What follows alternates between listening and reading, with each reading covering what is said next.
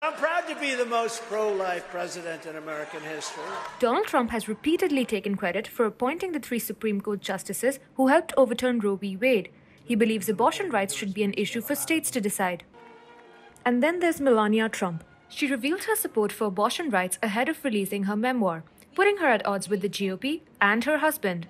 In a promo video posted on her X account, the former First Lady defended women's, quote, individual freedoms. Melania Trump rarely shares her views in public, and she's largely been absent from the campaign trail. But according to The Guardian, there are excerpts in her memoir where she says the decision to end a pregnancy should be left to a woman and her doctor. On Thursday, Donald Trump said that he had spoken with his wife about the book and told her to, quote, go with your heart.